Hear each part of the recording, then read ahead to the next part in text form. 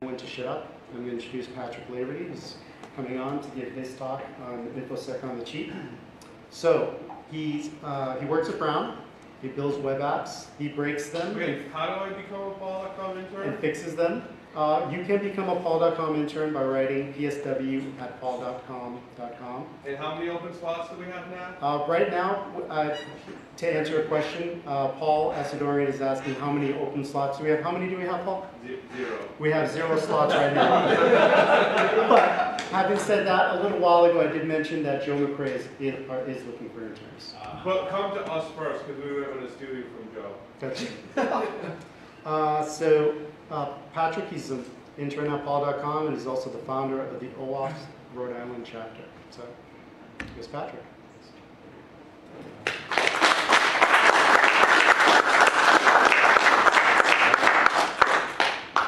Are you going straight into it? Yeah. Can I stay up here? Yeah. What's it?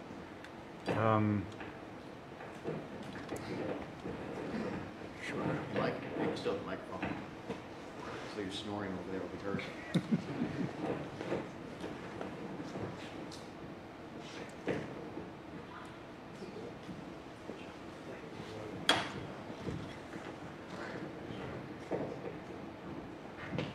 Now, one thing that I've noticed is that sometimes when you go to concerts and all that, you go there to see some band, but there's other bands or acts before that, and those are the opening acts. You're usually the one that you're there to see is the last one. I'm the last one of the day, so I want to thank everybody else for being my opening act today. Thanks, Paul. All right. Anyway, so I think that's my extent of jokes for the day. Learning security on the cheap. First, a disclaimer here. We're not here to talk negatively about anybody. If you do have a budget to do some of the big money things, do it because they're all well worthwhile. They're awesome. They're great. But a lot of times you don't. Sometimes you work in a place that doesn't want to have any kind of training budget. A lot of times that's the first thing to get cut. So, how do you learn things when that's the case? What do you do when there's not much of a budget available? Do you just kind of throw your hands up, give up, and quit? Well, usually the way that you can kind of do this kind of thing, when you want to learn something new, a lot of the typical way that you do it is you take classes. At least that's the first thought I had when I wanted to learn about this thing. Where do I go to take classes? Well, obviously, a local university. So some local university, if we know any that are around here anywhere, can cost almost $3,500 per course. Or there's some national training organizations that can cost more than $4,000, or national conference training that costs more than $4,000. And those are for 5 days in one topic. And chances are you're going to need to learn about multiple topics. So now we start multiplying those costs. It gets pricey really quick. And again, if there's no budget, what happens? How do you start feeling, especially if you're just starting out? And it's not like you can lay this out of your own pocket. So how do you feel then? Frustrated. Okay. Now it's like, how do I do this kind of thing? So what are the alternatives to learning or even staying current on security if you're already up on it? Social media. Okay. Mike was talking about how you can't just surf the web to learn everything about security. That's completely true. You can't only learn just by Googling things. It's a great way to learn a lot of things, but it's not going to be the only way. Okay? And this is going to be, I'll tell you different media or things that are available that you can kind of use to learn. All right, so the first one, Twitter. Mike already said that if you're in InfoSec and you're not on Twitter, why not? Okay? But a lot of people will say, I have nothing to say. That doesn't matter. That's not the point. The point is for you to read. Start subscribing to various people. Here are some of the different things that you might find on Twitter. These are just a couple that came through. One of the things that I love about it is people will post links to research they've done or different vulnerabilities that might pop up one day. I saw another one, I think just recently. Mike kept talking about Jeremiah Grossman, and I saw one where somebody was talking about a brand new vulnerability that popped up, and he was like, what is this? And there's a link to it, and it explained it all, and it was all great. So Twitter is one great way to find those things, and it's all in real time. It's all really fast to be able to find this kind of thing. Suggestions on who to follow? There you go. There's a very small part of the list that I have. One of the best things to do with your, to start figuring out who to follow, just find some of the experts. I don't know, maybe somebody like Paul.com, go in. And one of the things on Twitter is it shows you who they follow. That's what I do. I start figuring out, well, who does Paul follow? Who does Mike follow? Who does Larry? And you start going down these lists of all these people and who they follow. And as you start seeing the things that they're retweeting and sending out, you start following those people. And now I'm 400 or 500 different people. Okay? So now that you have that list, I thought when I was putting this together I would have a handout with these kind of things available. But I guess one thing that you can also do is just kind of, like I mentioned, see who I follow, see some of the others, and you can start just click, click, click, follow those people as well. Okay. LinkedIn is another good place. It's not just for your resume or it's not for job searching. There's other things that are on LinkedIn as well that are available for you. Groups. There's LinkedIn groups and it's discussions, it's all kinds of great information about things that are going on. Here's some of the groups that I belong to on LinkedIn. You can kind of see that first one. It's the most important one to me because it's my local OWASP group. If you're not familiar, we do have an OWASP group here in Rhode Island. OWASP is the Open Web Application Security Project. Our main focus is web application security, and I try to have meetings about once a month right here in Providence with somebody to talk about something web application security related. But in there as well, there's all these different topics on in security. And people just kind of come in there and ask questions, or they link to their research. And one of the other things that's valuable to a lot of people is there are also sometimes job searchers saying, I'm looking for somebody, a security person in this area who's looking for a job. So LinkedIn can be a great way to learn more as well with these kinds of things. Here are some of the, here's an example of some of the stuff that's going on. I wish this was clearer. Let's see.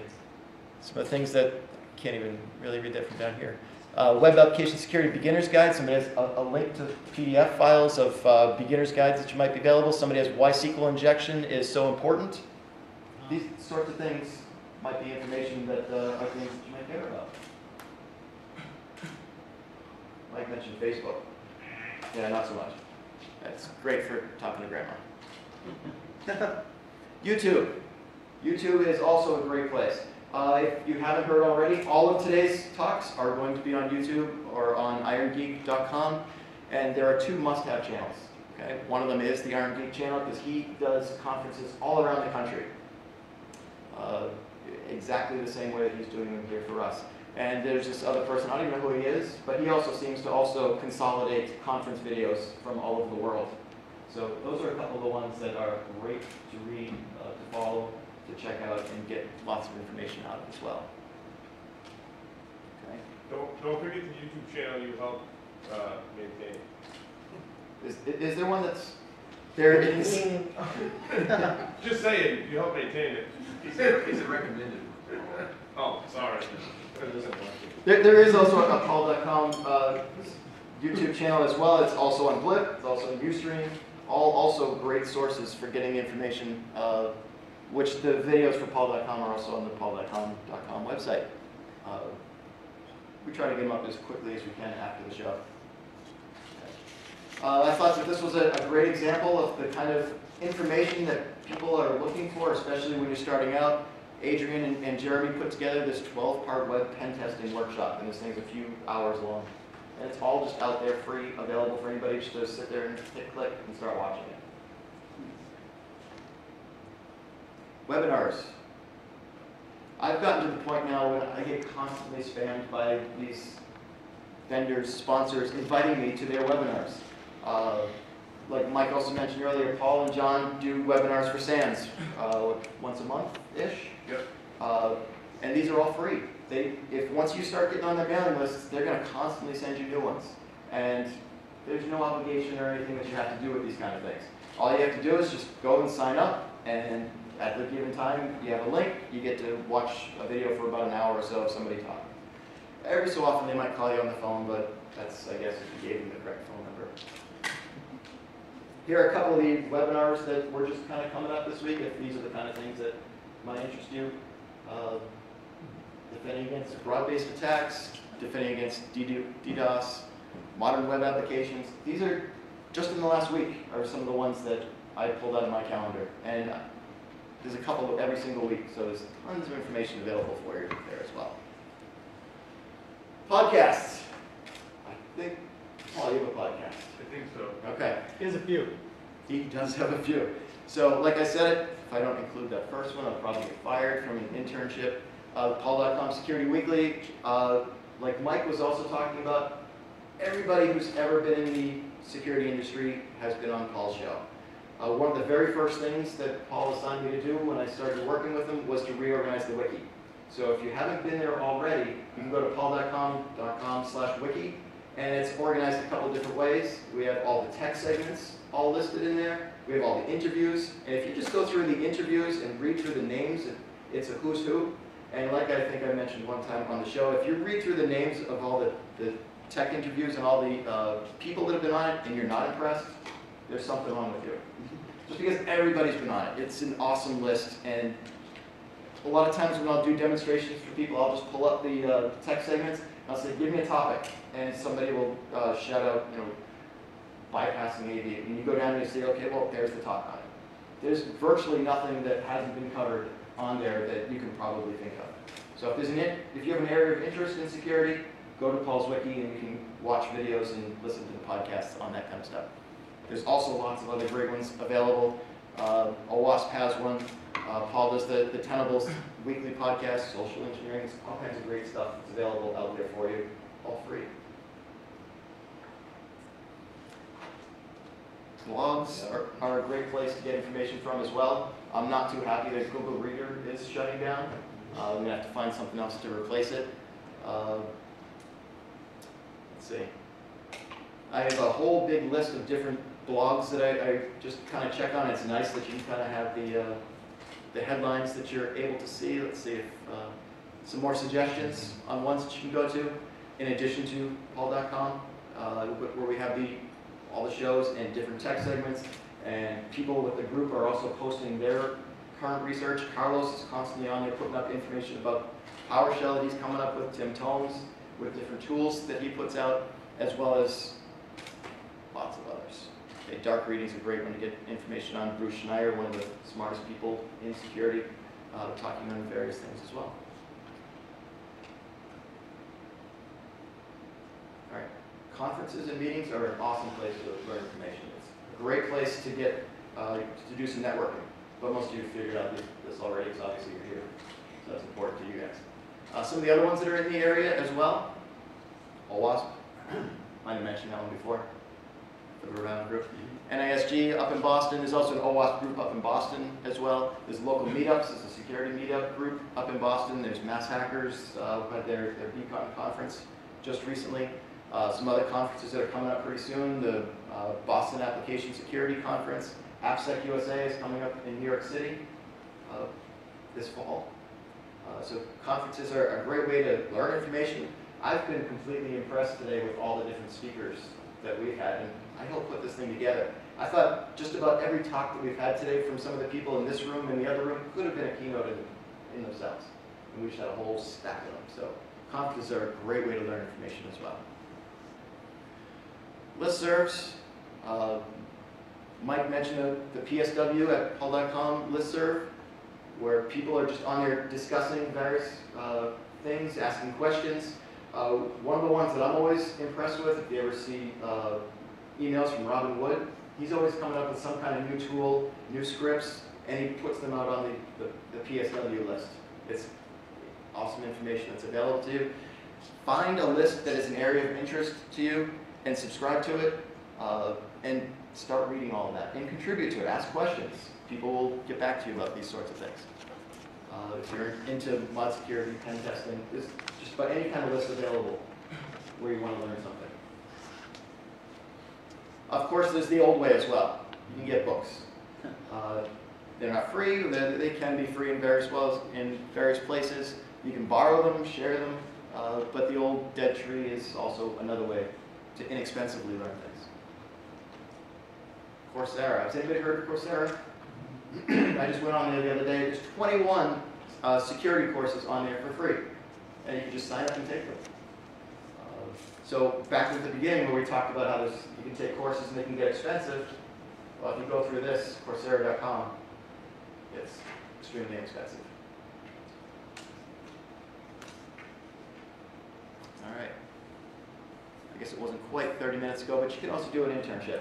Mike just talked about doing that sort of thing for various sources, and contact Paul first if that's something that you want to do. So you basically find someone who's willing to work with you, find someone who's going to make sure that there's going to be a give and take with you. Make sure that you're going to get something out of it in the area that you're interested in, and that it's somebody that you can work with to give back to them. There might be some various tasks that you're asked to do at times, and it's like, well, this isn't what I wanted to do. You have to do it anyway. That's why you're there, because the people that you're going to do an internship with, if it's worth doing it with them, they're extremely busy. They don't have time to listen to somebody complain that they don't want to do that task. But you're going to get so much out of it by working with these people that it's worth more than you can even imagine. When I first talked, Paul came and spoke for me at the OWASP group back in August, and I told him that one of the things that I've been looking for is just somebody to shadow, somebody to sit with, and just to learn from. And he said, well, I have my internship group. And I figured, well, this will be great. I'll be able to work with Paul and see the kinds of things that he does. And I learned thousands of times more than I ever expected to with him.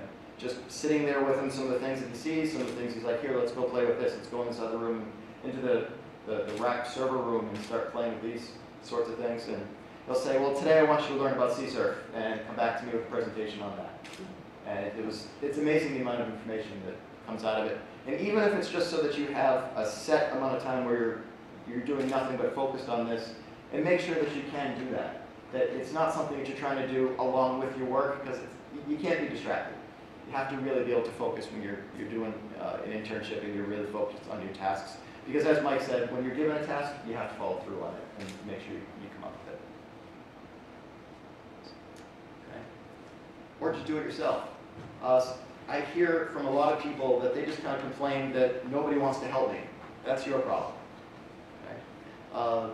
It's not up to anybody else if you want to get into the security field to help you. You need to make sure that you make this work for you. And they all say, well, I don't know where to start. Start at the very beginning. It depends on what you want to do. Maybe if you want to be into network security, well, create your own, and then go ahead and try to break it and see where it breaks. Kind of throw tools at it. There are lots of vulnerable applications out there. If you're into web security, set up one of those, and then try to break those. Pull apart hardware, routers, any of these sorts of things, see how they work, see if you can put them back together again. And as I said, learning is your responsibility. Mike mentioned earlier, I think I heard on the show last week, Andy Ellis, the CSO of Akamai, was also talking about drinking from the fire hose. There's so much information out there in security. That was one of the things that I also felt at the beginning. There's just so much information out there. It's all interesting, all the way from wanting to learn about the networking, all the way to social engineering, application security, routers. It's just really too much. Find out what you want to do, focus, and become really good at that one area. That's going to be going to help you to go a long way and be the go-to person for that area that you really care about. What did I miss? What are some other areas that you might be using to learn in the area of security?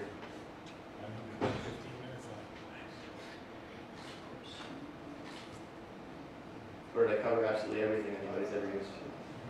Did you mention the local DC 401, the DEF CON groups as well? Because that's not just in Rhode Island, right? That's every area code? There are Several area codes. Yeah, there's lots of DEF CON groups. They usually go by the DC and the area code. We do have a DC 401 group around here. Dave Johnson is the one that organizes that around. He's been here today. And they have meetings just about monthly. I think down at AS220. AS220 Labs. AS220 Labs. Around the corner from the other AS220. Okay. So yeah, the AS220 Labs with the DC 401 group can meet. All sorts of things. So. All right. Awesome. Well, I thank everybody for coming. This has been a great experience. And I guess when the other meeting group is done, when the other room's done, we're going to have closing ceremonies over next door. I have slides for that. They want everything. Paul actually went through the trouble of creating slides, so please stay and look at them.